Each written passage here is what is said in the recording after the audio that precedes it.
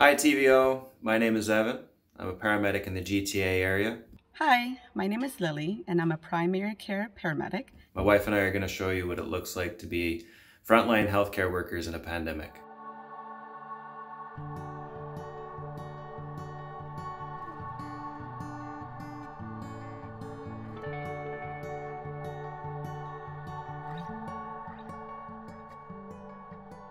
Like a few months ago, you're asking, I've had entire shifts where every single patient was tested COVID positive. Just 12 hours a shift, 7 days straight, it takes a toll on you.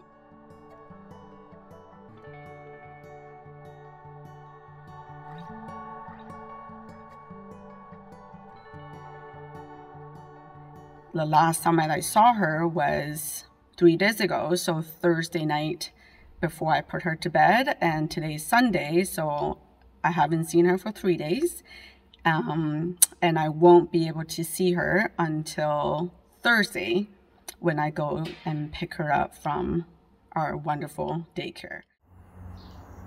Good morning, it's Monday, first day of my week, first day shift.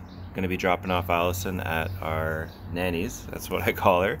It's the best way to describe it. Instead of the nanny coming to live with us, Allison ends up staying there for a couple days at a time. Normally double medic or double shift worker parents, normal child care centers, they just don't work at all. So usually they have to work opposite schedules where one person's always at home and one person's always at work. It's a little tough for the marriage. I'm gonna go drop her off, start my first set of day shifts. Hi there again, just finishing up my dinner cooking, prepping for tonight.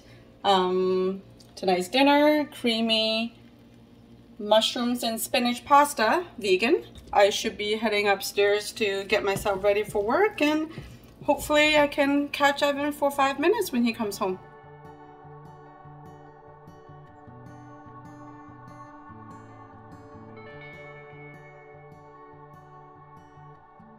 There was this fear and this feeling that we were kind of being left out on our own, really, for the pandemic. And it just kind of felt like an inevitability that we were all going to get COVID at some point because we didn't have the right protections.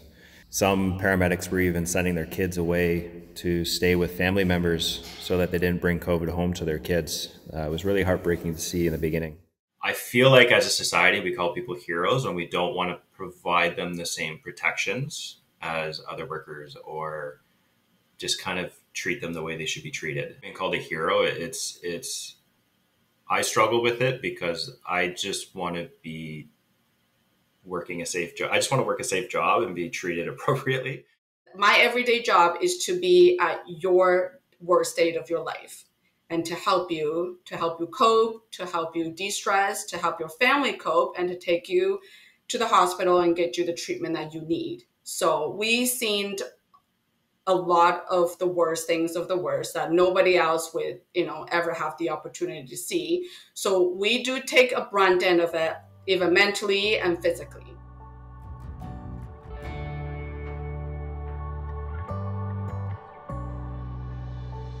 I know myself, I've been working for 12 years now.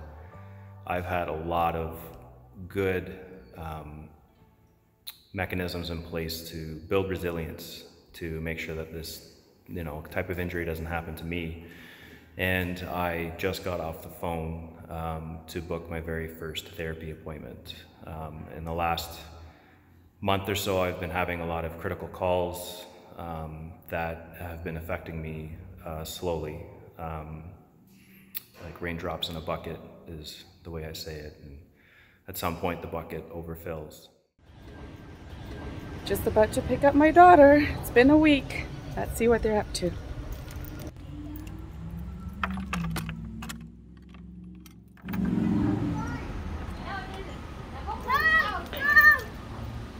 Hi.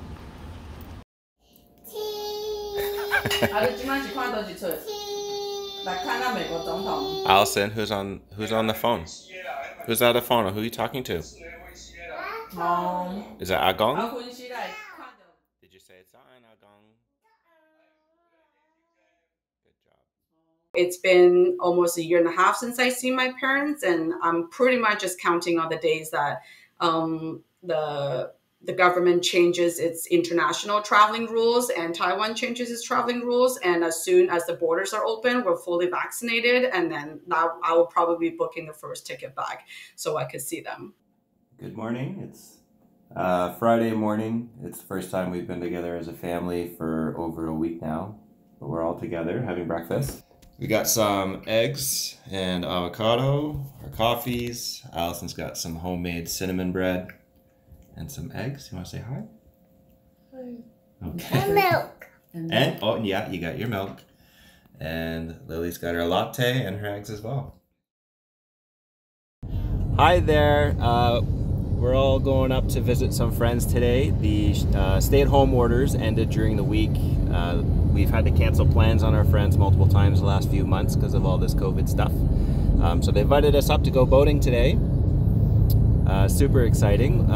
With COVID, healthcare workers, generally for us, we feel a lot more comfortable hanging out with other medics, friends from work, and other healthcare workers. We know that none of us play around with COVID. We know the risks. We know how to stay safe. And like today, actually, most of us have been double vaccinated, going as far back as January. So for anybody out there who hasn't been vaccinated, please strongly consider it. The faster all of us get vaccinated, the faster everything goes back to normal.